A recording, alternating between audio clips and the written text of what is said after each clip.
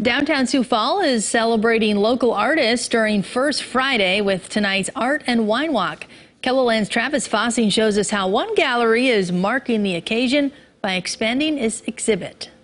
32 businesses and countless artists are participating in the October Art and Wine Walk in downtown Sioux Falls. Sometimes you might be interested in art, but you don't really know where to go.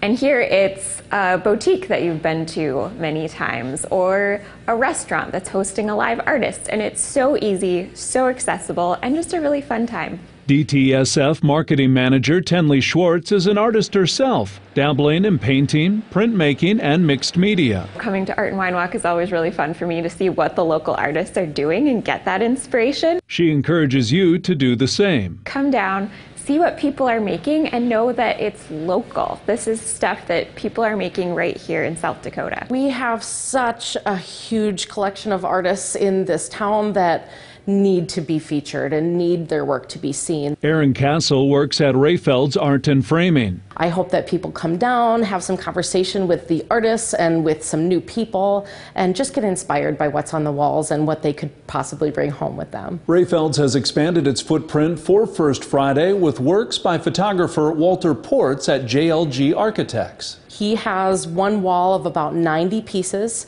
and they start at $75, go up to $250, so very, very reasonable. But they are really, really interesting, kind of graffiti, portrait, guerrilla art, you might say. Whatever the location, Castle is fond of Art and Wine Walk. Probably one of our favorite events. I mean, we get to do it twice a year, but fall's my favorite season, and we have some really special artists this year that are featured. In Sioux Falls, Travis Fossing, KELOLAND News.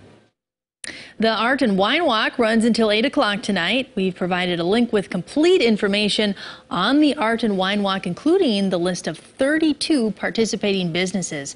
It's under this story at KELOLAND.com.